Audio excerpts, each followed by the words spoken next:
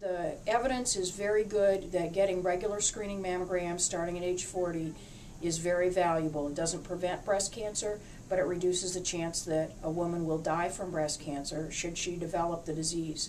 The newer guidelines that have come out don't really take into account all of the scientific literature that has been published over the years that really do show that women should get annual mammograms after the age of 40.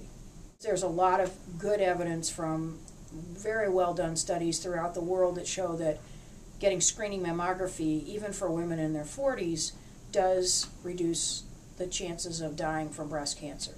I know that the task force that made these recent recommendations put a lot of weight on anxiety women may have from getting mammograms, or discomfort, or what they termed as being false positives, where a woman gets a screen that looks abnormal and gets a workup and there's actually nothing there. It doesn't go to biopsy. Mm-hmm.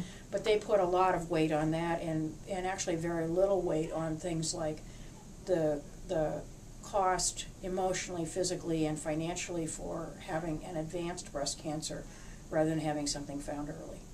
So we're not planning to change our recommendations, nor is the American Cancer Society.